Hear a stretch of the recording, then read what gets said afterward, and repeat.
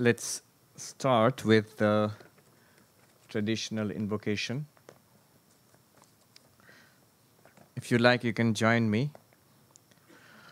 Om Bhadram Karnebhi Srinuyama Devaha Bhadram Pashyemakshabhiryajatraha Sthirairangai Stushtvagam Sastanubhi Vyashema Devahitai Yadayuhu Swasti na Indro Vriddhashravaha Swasti na Pusha Vishwavedaha Swasti nastarksho arishtanemihi Swasti no brihaspatir dadhatu Om Shanti Shanti Shanti.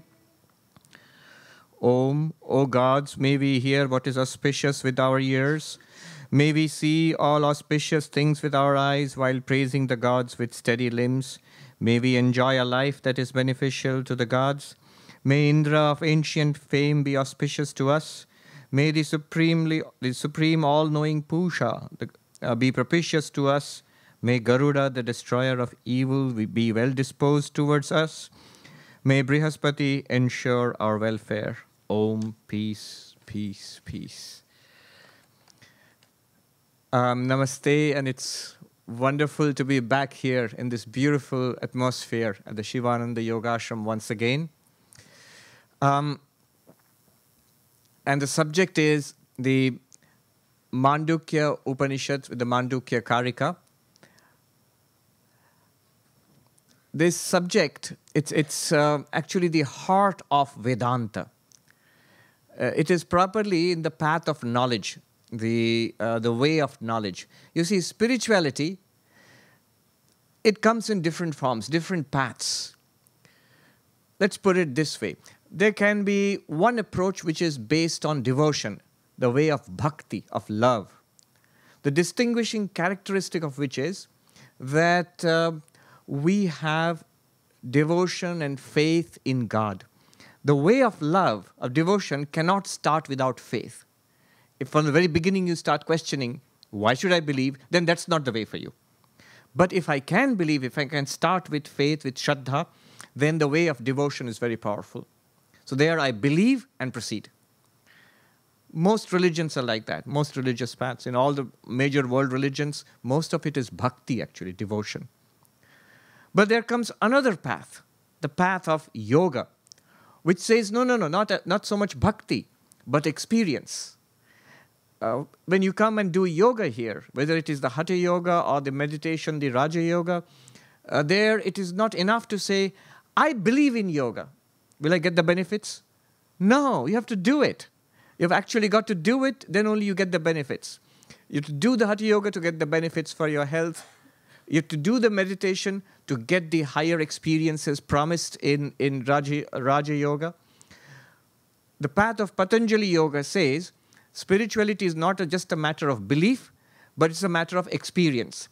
Practice these techniques. This is the way you sit and breathe. This is the way you focus and visualize. And eventually, long, stabilized practice over a long period of time, dedicated practice, you will get the various mystic experiences promised in these texts. And that proves to us the truth of spirituality, that it's real. There's something in it. We actually experience it. That's the path of yoga, the path of experience. As distinguished from these, the path of belief and the path of experience. By the way, when I say path of belief, path of experience, path of knowledge, I'm not making a watertight compartment. In each of these paths, the others are also present, but predominantly. So path of belief, path of experience. Now comes the path of knowledge, where the objective is neither believing in something, nor is it getting extraordinary experiences, mystical experiences, but rather investigating our ordinary experience to discover the ultimate reality about ourselves. What do I mean by ordinary experience and mystic experience? I have had the vision of Kali or Jesus, mystic experience. Most of us don't have it, suppose. It's limited to a few. Not only limited to a few, even those mystics, For them, it comes and goes. It was not constant. It came as a result of intense spiritual practice. So those are mystic experiences, rare, very valuable, rare. But in the path of knowledge, what is used is reasoning, inquiry. Inquiry into what? Investigation into what? Into our experience, daily experience, something that everybody has. In this Upanishad, we'll take up the experience of waking, dreaming, deep sleep. Who does not have these experiences? We are all awake, or at least most of us. Because Vedanta, occupational hazard, is it immediately takes you into the state of dreaming or deep sleep. But stay awake for the duration. So these experiences serve as the material for investigation. So in the path of knowledge, it's not a question of belief. It's not even a question of getting certain specific mystical experiences, but rather investigating the daily experience of living and thereby discovering the ultimate. See, ultimately in all of these paths, it is promised that there is something to be found. Call it God or Brahman or Nirvana, whatever you call it. The common factor in all paths of spirituality, there's a claim that there is something to be found, by finding which, realizing which, seeing which, attaining which, we go beyond suffering. Dukkha nivritti, the cessation of suffering, this is the promise of spirituality. At a temporary level, we get it in the world through all kinds of both secular and other kinds of practice. But ultimately, the Buddha's quest to go beyond suffering completely, that is the path of spirituality. Attainment of lasting and profound peace and joy, and going beyond suffering. Path of knowledge. Swami Brahmananda shared a nice anecdote with me about Carl Jung, the great psychoanalyst. Towards the end of his life, he was interviewed by BBC and he was asked, "Do you believe in God?" He said, "I do not believe in God. I know God." You see, I do not believe in God, I know God. Believe in God, path of love and devotion. I know God, that is the culmination of the path of knowledge. So what we're going to talk about here, it lies firmly in the path of knowledge. So in the next few classes, that's what I'm going to talk about. Now, this was just to make things clear about what we are going to do here. If you ask, so are you saying we should abandon our devotional practices and meditation and all do the path of knowledge? Which is the better path? Which one should we follow? The answer is all of them. All of them. All the great teachers of Sanatana Dharma never excluded any path. Devotion, meditation, indeed service, karma yoga, which many of us we are doing. I see so much karma yoga going around here, service. And knowledge, jnana yoga. All of them are components to a wholesome spiritual life. It's just that different masters, different spiritual teachers had a different mix of these. So for example, Shankara, the great teacher of non-dualism, whose text we are going to take up. Shankara, he kept knowledge at the top, but you start with karma, with action, karma yoga, and proceed to upasana or Raja Yoga and Bhakti Yoga, meditation. And then finally, Jnana Yoga, the path of knowledge. By karma, according to Shankara, in Shankara's structure, by karma yoga, one gets purification of mind. With a purified mind, when you meditate, you get a concentrated mind. And when we have a pure and concentrated mind, and we come to this, the path of knowledge, then by the path of Jnana Yoga, knowledge arises, ignorance is removed, and we get enlightenment and liberation. Karma Yoga removes impurities of the mind. Raja Yoga or meditation removes the distractions of the mind. And finally, Jnana Yoga, the path of knowledge, removes ignorance from the mind. That's Shankara's structure. So you can clearly see he's privileging knowledge above all others, but others are not excluded. They are preparatory. If you come to a teacher like Ramanuja, who lived about 1,000 years ago, there, almost the same structure. Action first, but then knowledge second. Higher than action is knowledge, but higher than knowledge is love. So in his path, love comes at the highest. Outermost action, inner to that is knowledge, innermost is love. But you see, my point is, all the great teachers included all of these paths. Here, today, just now, notice the session. You had Hatha Yoga exercises before this, which is action. Then you had meditation, which is Raja Yoga. Then you had chanting, which is a practice of Bhakti Yoga. Now we are doing the path of knowledge. See, all of them are included. By tradition, this lineage, which is a common lineage to us also, Swami Vishnu Devananda ji and Swami Shivananda ji, they belong to the Saraswati lineage, and that's a knowledge lineage, that's a Vedanta lineage, going all the way back to Shankara. So this text is definitely a text which is a foundational text of this lineage. What more do I want to say? I can put it in another way, slightly different way. The spiritual journey in this path we are going to take up, the spiritual journey is not a journey from one place to another. What do I mean by one place to another?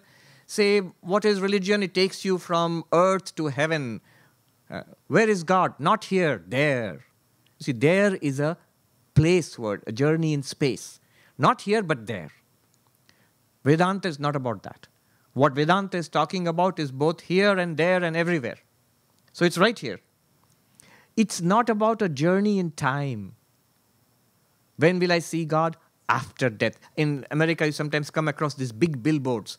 After death, black, very ominous. After death, you will see God. Call 1-800 for the truth or something.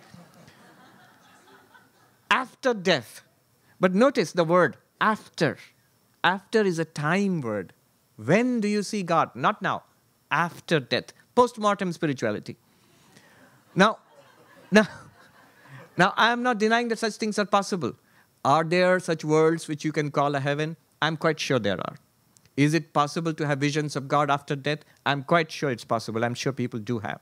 But Vedanta is not talking about that. It's not a journey in time also, from now to then. No. What Vedanta is talking about was in the past, is now, and will be in the future also. It is everywhere and all the time and right here and right now. So what is it a journey? If it's not a journey in space, it's not going somewhere, or it's not waiting for something to happen, then what kind of a journey is it? It's a journey from ignorance to knowledge. When Carl Jung says, I know God, it's a journey from I don't know to I know. So this is the path of knowledge. What is the role of these texts? What do the Upanishads do? Let me tell you a little experience.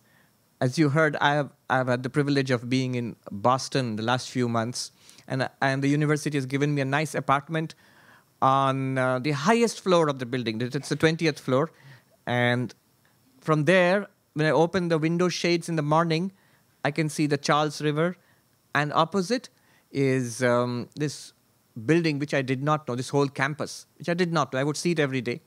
It's actually the Harvard Business School.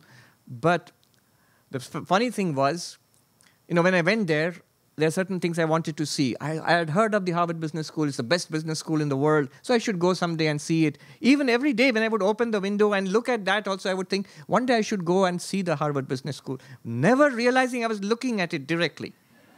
There.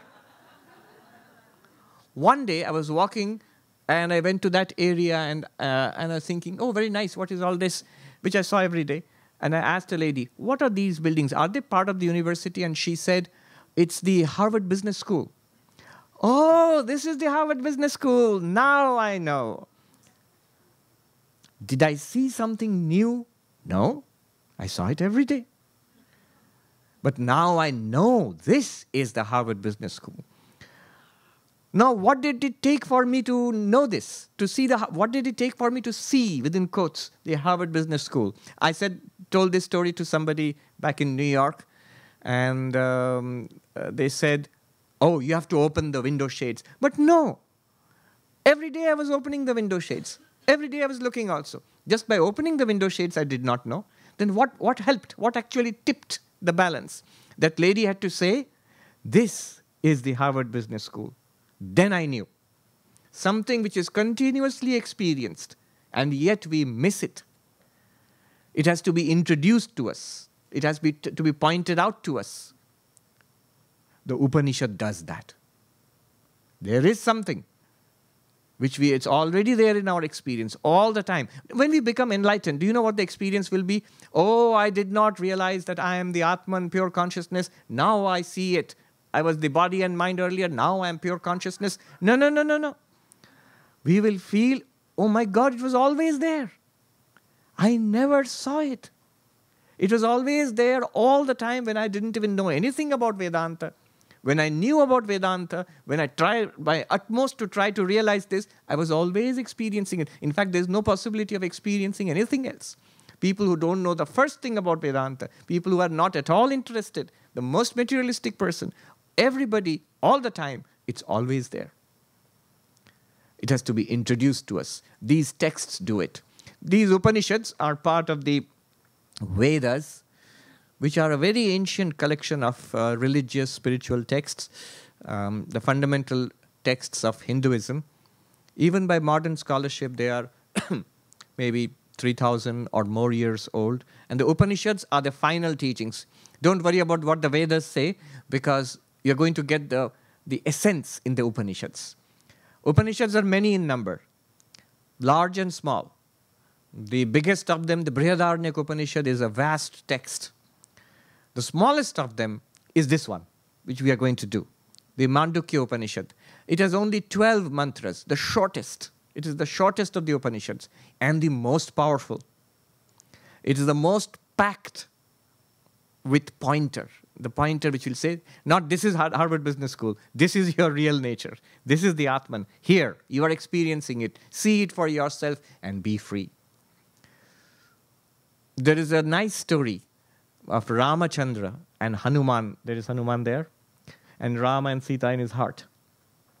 So Hanuman asks Ramachandra once, how can I attain moksha, spiritual freedom, going beyond suffering? And how can I attain that? And Ramachandra says, Mandukyam ekam alam mumukshunam vimuktaye. This Upanishad, the Mandukya Upanishad, by itself is sufficient to give liberation to those who seek it. Ramachandra says this. No better advertisement. That this by itself is sufficient. But suppose I don't get liberation after the classes are over. I'm not yet liberated. Then Ramachandra gives to Hanuman a list of 108 Upanishads. You better study those then. So that's why we have to be very alert in these classes, and let's try to quickly get liberation by studying this shortest and most powerful of Upanishads. Otherwise, 108 Upanishads. So the Mandukya Upanishad, which is part of the Atharva Veda, shortest Upanishad. One more point I would like to add before we enter the text directly. The Upanishad itself is very short, 12 mantras only. Shankaracharya, who is the great commentator on the Upanishads and is at the source of our common lineage, Adi Shankaracharya, who lived about 1300 years ago in India, he wrote commentaries on these Upanishads, and thanks to him we are able to understand these Upanishads. I remember in our classes at Harvard University in Divinity School, we were studying the Upanishads, and the attempt was to study them directly without the help of commentaries. It's not very easy. But anyway, and the professor would again and again say, I'm trying to keep Shankara out of the door. Because once he enters, then everything follows in lockstep with Shankara. So that was his influence. It's thanks to his commentaries that these Upanishads, sometimes they seem very difficult and cryptic, but they open up their treasures because of his commentaries. Now, before Shankara, Shankara's guru's guru, Gaudapada Acharya, who was Shankara's guru was Govindapada, and Govindapada's guru was Gaudapada. So Gaudapada Acharya, Shankara's guru's guru, himself wrote a commentary on this Upanishad. So his commentary, which is in the form of Sanskrit verses, like poetry, is called the Mandukya Karika. Karika means verses. So there is the Mandukya Upanishad, and explaining the 12 Upanishads are the Mandukya Karika, the verses. And those verses are divided into 4 chapters. Chapter 1, 2, 3, 4. The first chapter is what we are going to take a look at here. The first chapter contains the entire Upanishad, which is only those 12 mantras, and certain Karikas composed by Gaudapada, Shankara's teacher's teacher. Very profound, very powerful, non-dualistic teacher. And also, I'll be drawing on Shankara's commentary. I will not present you directly with the Sanskrit of Shankara's commentary, but what you'll be hearing from me is basically Shankara's commentary. Shankara wrote a commentary on the Upanishads and on the Karikas, his teacher's work. So that is the structure of the text. Upanishad, so nowadays if you study the Mandukya Upanishad, this is how you normally study it. The Upanishad, the 4 chapters of the Karikas, and Shankara's commentary on the whole thing. The Upanishads in one voice proclaim that there is an ultimate reality. They usually call it Brahman, but other words also, Purusha, whatnot. Simply sometimes that. So an ultimate reality. And this reality is pure being, pure consciousness, pure bliss. May sound very abstract, but the Upanishad says this ultimate reality is our real nature. That's who or what we really are. Because we do not know it, we think of ourselves as these little creatures of flesh and blood, born today, dying tomorrow, suffering in so many ways, and ever unfulfilled.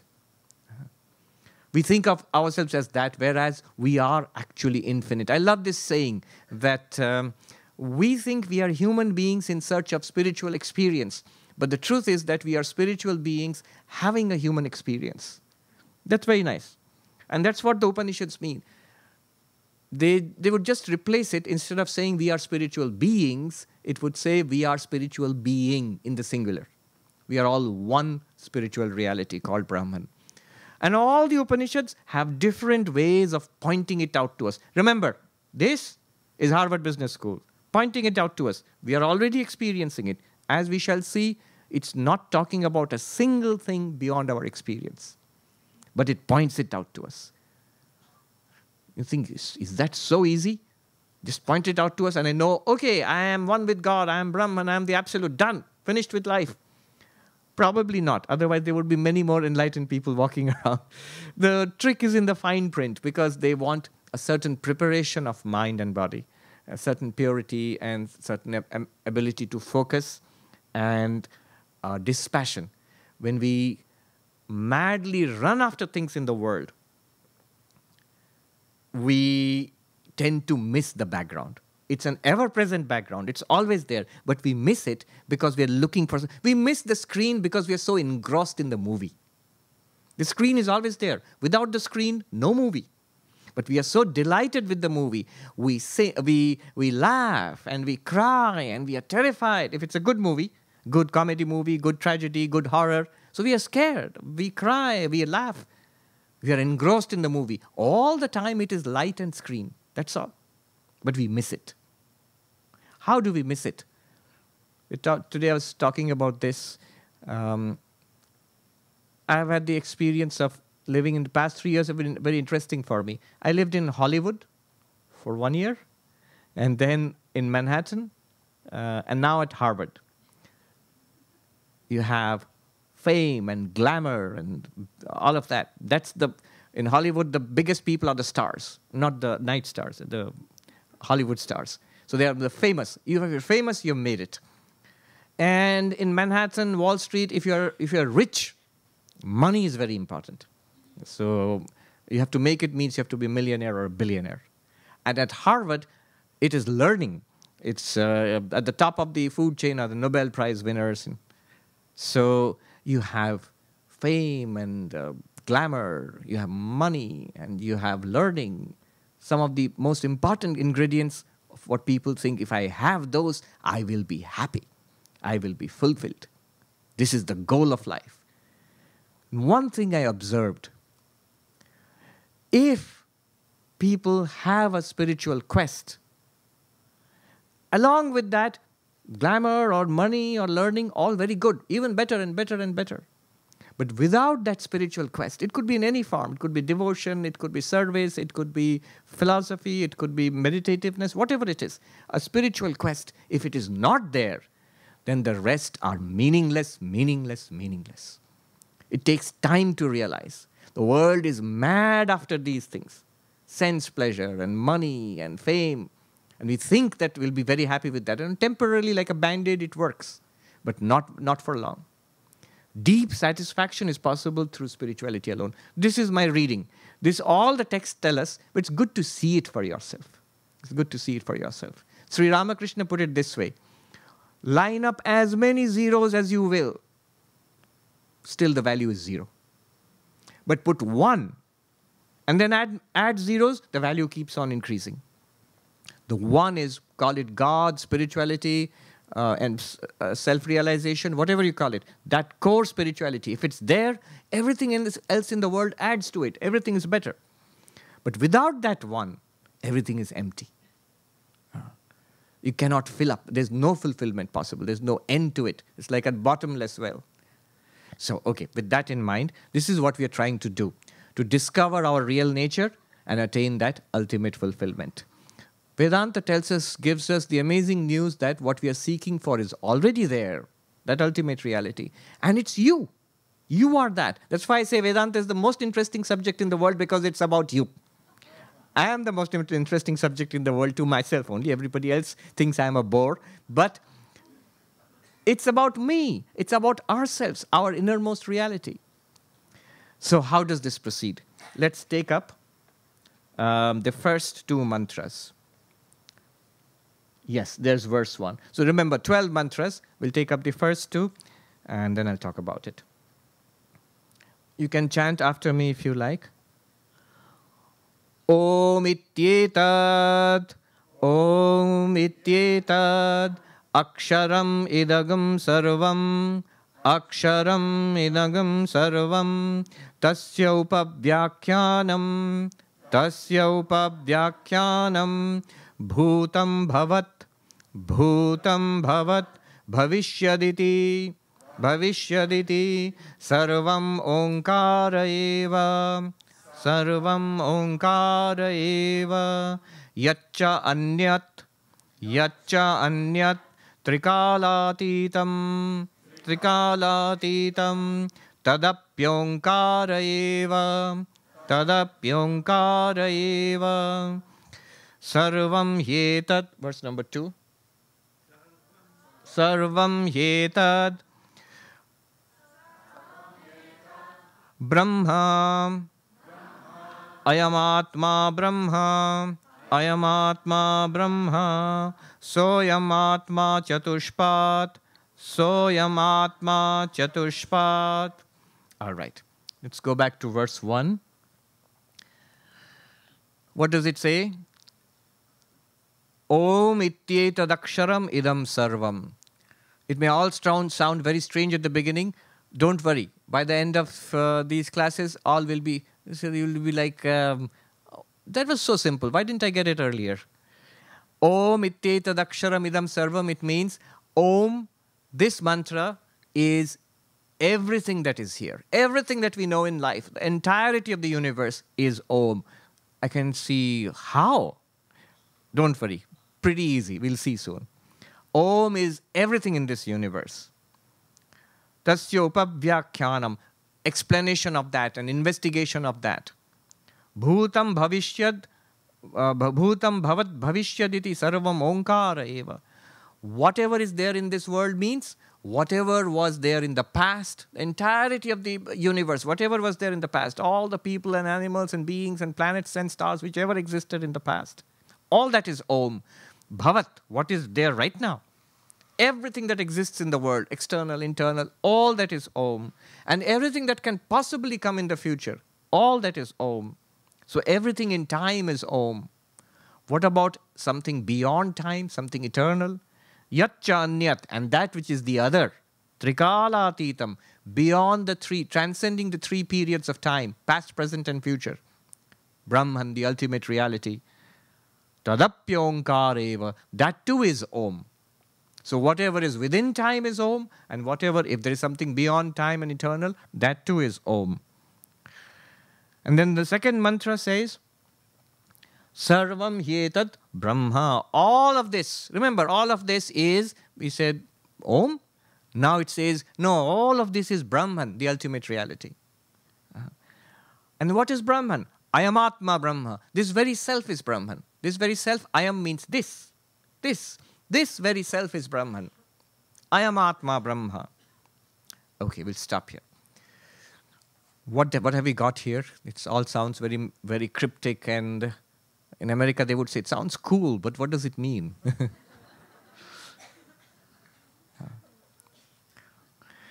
Vedanta proposes to reveal the secret of the universe, of everything. Everything that we see all around us. It just uses the language of time. To explain everything, it says everything that ever existed, everything that does exist now, everything that can possibly exist in the future, all of that is within time. And everything within time is Brahman. It is that ultimate reality, Brahman. And everything beyond time is also that absolute reality, Brahman. Now, to explain this, to understand this, the Upanishad starts inquiry. Two inquiries. One, an inquiry using Om. Why inquiry? Remember the background. This is the way of knowledge. So Upanishad does not say straight away, start meditating or go and do the dishes, karma yoga, or chant and sing. No. Inquiry. Inquiry into what? Two things. One is the Om, the mantra Om, we'll see later. And the second thing is an inquiry into the self, Atman. Why? Notice, to know the secret of everything, the entirety of the universe, is nothing other than Brahman, according to the Upanishad. And Brahman is nothing other than the self. So what is the self? You. It's talking about you. You are the self which we are. That itself is Brahman. And Brahman is the essence, the reality of the universe. Therefore, to know the reality of everything, you have to know Brahman. To know Brahman, you have to know yourself. Therefore, an inquiry into the self. Atma means self. By knowing the Atma, you know Brahman. By knowing Brahman, you know everything that there is to know. So, first inquiry, first investigation is into the self. Who am I? What am I? And that you find in just about almost every one of the Upanishads. What am I? Why? Because when we discover what we are, we'll discover the ultimate reality. And that's expressed in the second verse it's called the Mahavakya, the great statement. Ayam Atma Brahma. This very self is Brahman. That short statement, this is very important in Advaita Vedanta. Conventionally, there are 4 statements all across the Upanishads. 4 statements are taken as great sentences or Mahavakya, the great propositions or statements. All of them mean the same thing. What do they mean? They mean you are the ultimate reality. So in the Chandogya Upanishad, we find Tat Tvamasi. Many people have heard of that. That thou art. Tat Tvamasi. In California, there was this gentleman who changed his name and called himself Tat Tvamasi. That thou art. That's from the Chandogya Upanishad. In the Brihadaranyaka Upanishad, which I mentioned, the biggest of the Upanishads, there is this short sentence. Aham Brahmasmi, I am Brahman. And in the Aitaitriya Upanishad, you come across the sentence, Prajnanam Brahma, this very awareness is Brahman. And here in this Upanishad, we just read, Ayam Atma Brahma, this very self is Brahman. Whether it is that thou art, or I am Brahman, or this very awareness within me is Brahman, or this very self is Brahman, do you see that it all means the same thing? It's pointing to one central truth, the identity of Atman and Brahman, the identity of the self and the cosmic, that I am one with the universe. But how can I understand this? It's easy to say it. We need an inquiry. And the inquiry is one inquiry into Om. 2 inquiries are proposed here. One inquiry into Om. We'll see why. And the second one, the important one, the inquiry into the self. Inquiry into the self means let us investigate our experience of ourselves. How do we experience ourselves? Look at our own experience and we will discover the ultimate truth. So that's the background. How do you proceed here? The 2 inquiries. First, the Upanishad mentioned the Om inquiry, and now in the second verse it mentions the self-inquiry. But first it will take up the self-inquiry. So from the third mantra onwards, up to the seventh mantra, it will talk about self-inquiry. And that's where we will concentrate. And then from the 8th to the last, the 12th mantra, it will bring back the Om inquiry and show how it is connected with the self-inquiry. To repeat then, what do we have ahead of us? Mantra 1 and 2 introduced us to two kinds of inquiry. Inquiry into Om and inquiry into the self. The important one is the inquiry into the self. From the mantra number 3 to 7, inquiry into self. And mantra number 8, 9, 10, 11, 12, which we will take up in short order at the end, it's inquiry into Om. By that time, hopefully all this will be clear and a few at least will be enlightened. I'm only half joking. It's quite possible. Prepared mind, anytime. It's like Sri Ramakrishna used to talk about a dry matchstick. If you strike it once, it bursts into flame. Compared to a wet and sodden matchstick. Keep on striking it, no flame. And it might even break. So that preparation, if one has the preparation, little bit of pointing, this is Harvard Business School. It took a lot of preparation for me because a long time I'd been thinking I must go and see it one day. So that prepared mind, when you point it out, yes, enlightenment. This Upanishad is going to point it out to us, our real nature. What kind of inquiry? The inquiry has already started when it says, Ayam Atma Chatushpat. It says in the second verse, you see, Ayam Atma Chatushpat. This is the inquiry, investigation into ourselves. Upanishad says, all it's doing is pointing it out. Remember, look at yourselves. Your experience of yourself, our experience of ourself has four aspects. One aspect of our life, ourself, is when we are awake. Now, for example, here we are. There is a world before us. Here is a body. And I close my eyes. There is thoughts and feelings. I am there and the world is there. I am a subject. Here is the object. Here is my life. This is called the waking life. I am the waker in the world of the waking, and this is my waking life. First aspect. Four aspects of the self. First aspect, waking. Second aspect, I fall asleep. And dreams come. Somebody said, I don't dream. You just don't remember your dreams. You do dream. We mostly forget our dreams. So dreams do come. Almost everybody dreams. So dreams. I'm not aware that I'm sleeping on the bed or the couch. I feel maybe I'm walking in Boston or New York or in the Bahamas and I'm meeting people and things are happening, practicing yoga. It's a dream. But it's all happening. I can see myself. I'm the dreamer and here is the world of dreams. That's the second aspect of the self. And there is a third aspect which we tend to overlook. Deep sleep. We all have the experience of blank. Nothing. Just relaxed. No waking, no external world, no body, no mind even. No dreams. And it is not even an experience that I am experiencing deep sleep. Then you are not in deep sleep. You cannot think. You cannot even have the thought of the ego. The ego also disappears. The mind shuts down. It's like a computer which is in hibernation. But it's all there. If you touch the mouse or just click one button, it'll all come back again. Similarly, push the guy who's in deep sleep, sound sleep. Sound sleep maybe is snoring. That's why sound sleep maybe. No, anyway, you just push the guy. He's awake. It's all there. The same personality, same thoughts, same good and bad points. Everything is there. It just comes back. But that's another aspect of the self. Deep sleep. These are the three aspects of the self. We are conditioned. We know ourselves. We experience these things. Mostly we take, this waking life is the real me. And the dream is, it's just a dream. It's just sort of hallucinations in the mind. And deep sleep is basically nothing. So this is the real thing.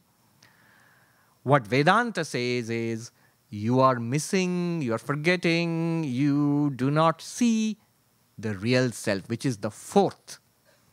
Waking, dreaming, deep sleep, there is a fourth. And that fourth is not a separate state apart from these three. It is in and through and underlying these three, all the time present, right now also. In fact, it's the only thing that is present, and yet we are missing it. Something so extraordinarily obvious and yet we are missing it.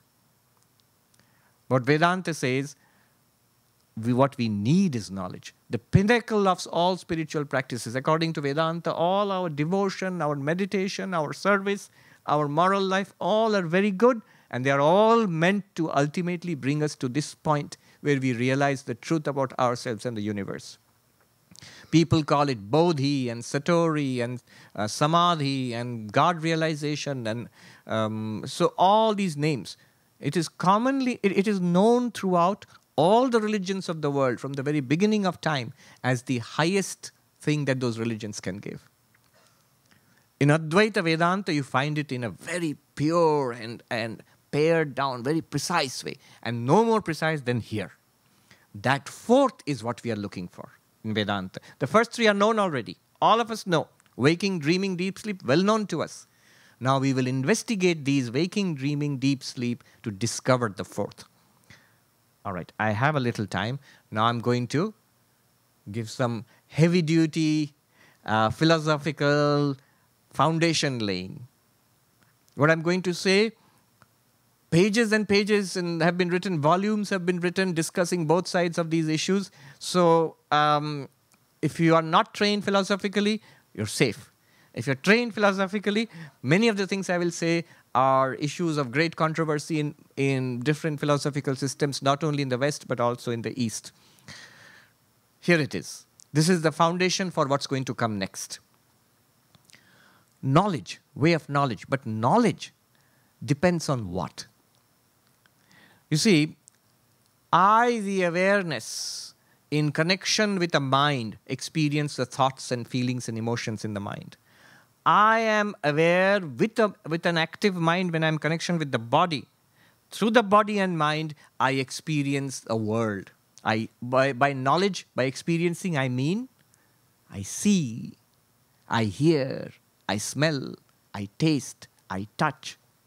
I conceive of, I remember, I understand. Also, I love and hate and want and do not want. All of this is within experience. Knowledge, it comes from the knower using an instrument of knowledge to produce knowledge about an object of knowledge. There are Sanskrit terms for this. The knower is called pramata, the knower.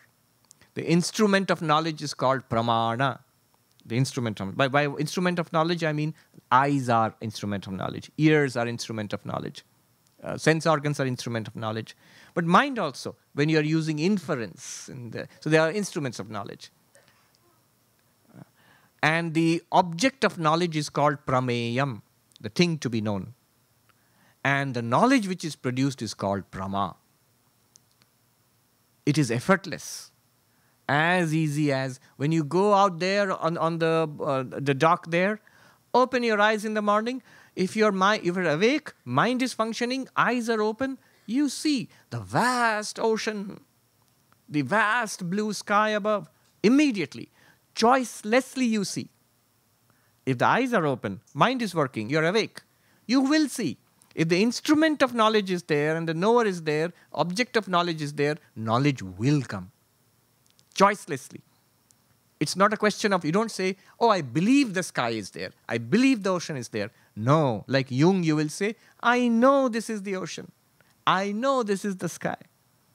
Because we see it through the instrument of knowledge. Now, what I'm trying to say here is this. First controversial statement. Existence depends on knowledge. Why is this controversial? Usually we think it's the other way around. Bahamas existed. The ocean and the sky here existed. I came here and I knew it. So my knowledge comes later, existence comes first. So things are existing and then I come and know it. That's our common sense way of looking at it. I am reversing it. The Upanishad says, the first thing you got to understand is, existence depends on knowledge. What do you mean? Notice one thing. As far as dream objects are concerned, people and objects and things which we see in dreams, they don't exist apart from your dream. True or not?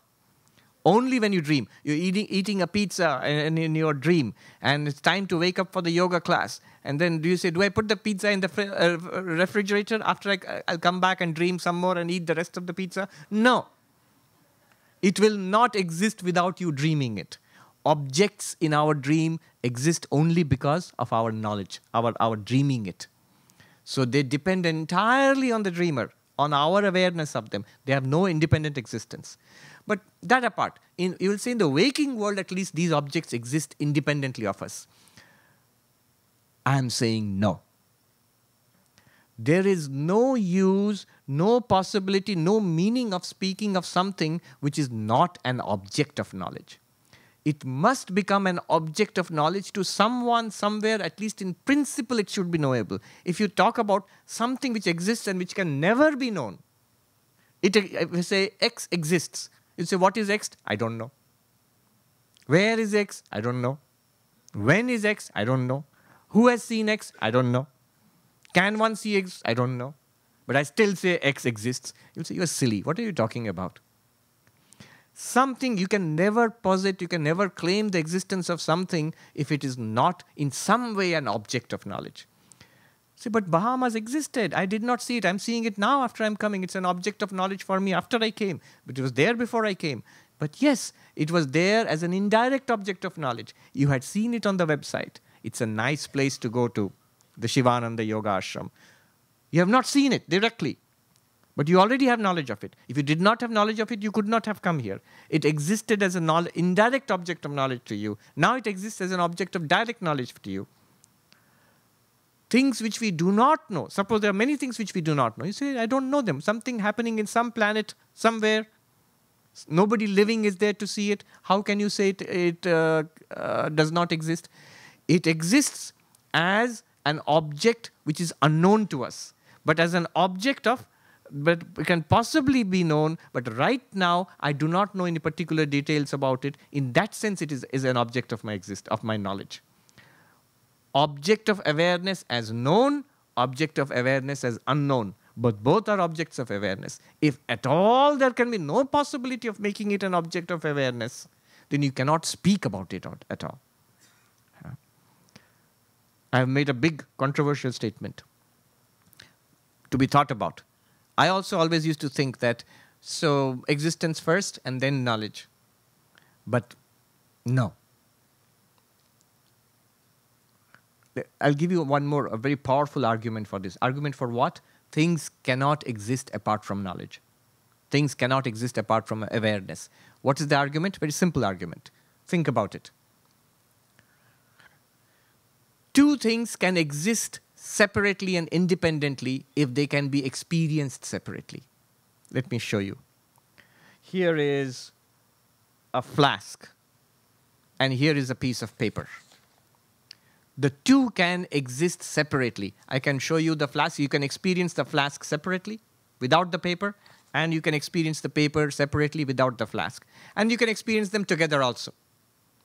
If you can experience them separately, you can say, yes, the flask exists independent of the paper. The paper exists independent of the flask. The two are separate, independent things. So, now apply it to knowledge or awareness. What can exist independently of awareness? Remember, the principle of existing independently is, can you experience it separately?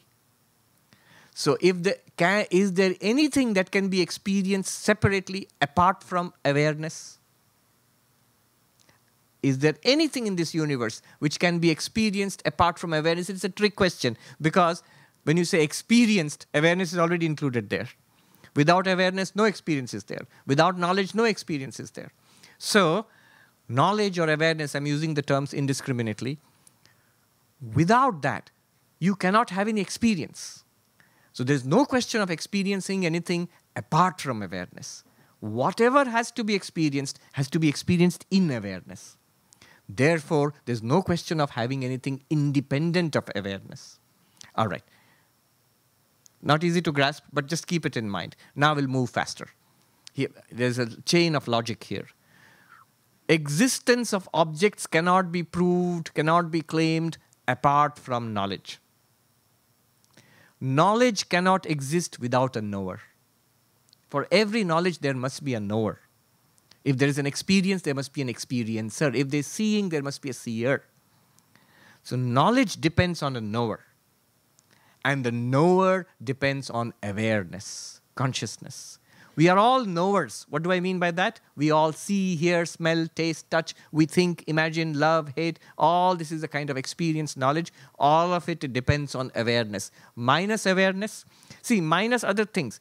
Without eyes, I'm still aware, but I'm aware that I'm blind. Without ears, I'm still aware, but I'm aware that I'm deaf. Without awareness, nothing. If you think about it, it just becomes blank. Nothing, it just disappears. Without awareness, there is no knower. Awareness or consciousness. Let me use the word consciousness.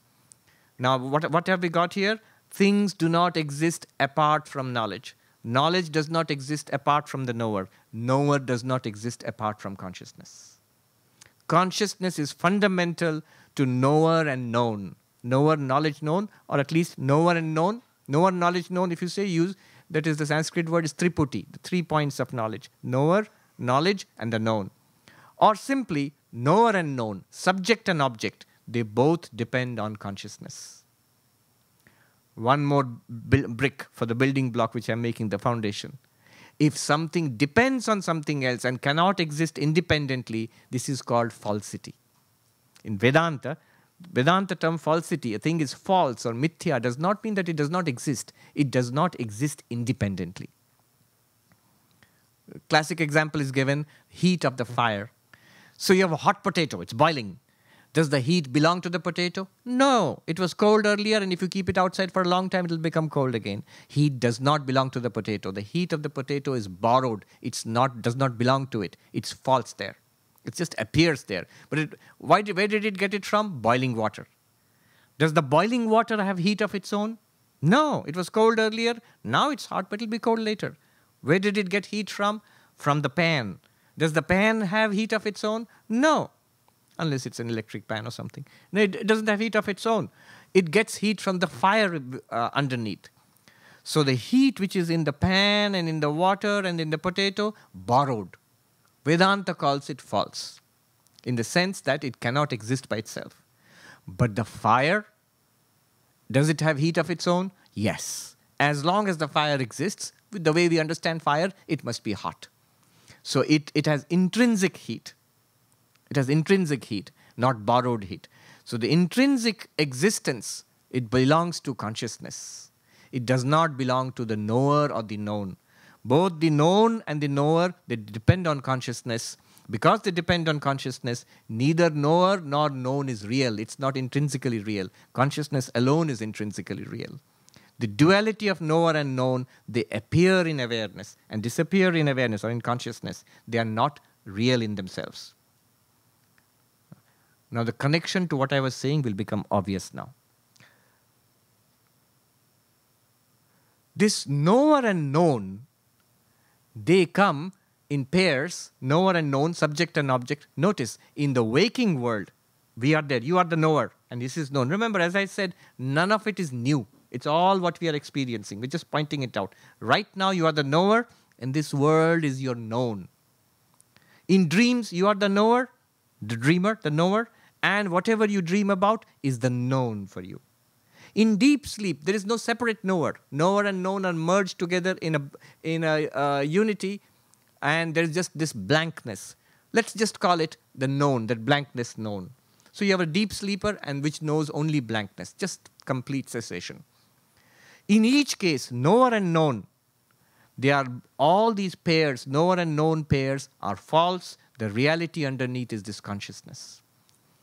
Three knowers and three pairs and three knowns. Three knowers, waker, dreamer, deep sleeper. And three knowables, waking world, the dream world, and the deep sleep darkness. They all appear and disappear one after another in one reality which lies underneath all of them, and that is consciousness. So that consciousness is the fourth. The self has 4 aspects. What are the 3 aspects? Waker and waker's world. Dreamer and dreamer's world. Deep sleeper and deep sleep darkness. All three are known to us. What the Upanishad is pointing out, there is a fourth. The fourth is the reality in which these three appear and disappear. And that is what is going to be pointed out. One more point. The waker's world is called the gross or the physical world. Here we have the feeling there is a world out there, and with my sense organs, I am contacting the world out there. I am transacting with the world out there. This is called the gross world. Gross not in an American sense. And Americans have different meaning for gross. In a physical sense, physical world or gross world. And then we have a dream world, which is a subtle world, sukshma.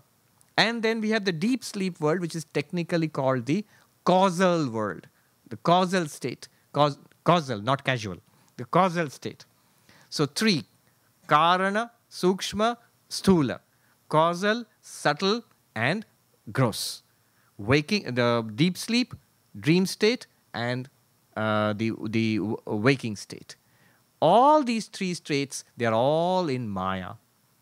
And what underlies these three states is the Atman, the pure consciousness, which we really are, the fourth aspect of the self. So this is going to be our inquiry. I know that's a lot to be going on. Don't lose sleep over it. Go into the deep sleep state. We will go over it again and again in the next few classes. Om Shanti Shanti Shanti Hari Om Tat Sat.